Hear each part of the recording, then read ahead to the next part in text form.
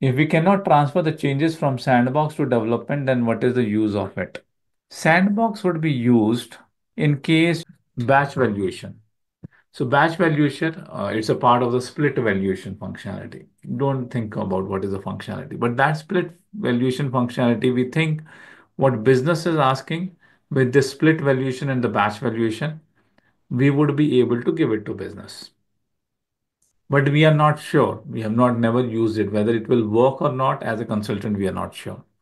When we are not sure, we should not do that testing in the development box to create a split valuation configuration and check it how it is behaving. We should not do it. In development system, we need to do only things which we are very sure, okay, this is business required and this is what we need to do. Now here, I need to learn something by doing some configuration. And I'm not sure whether that configuration will go to quality or not. Maybe I'm thinking the batch valuation would be able to give them, but when I create the batch evaluation, create the configuration, and when I do the testing, it seems that no, it's not working, it's not required. Then that is the junk configuration sitting in my development box. By mistake, if somebody moved it to the production box, gaya. Production box gaya. Tata, bye bye. Right.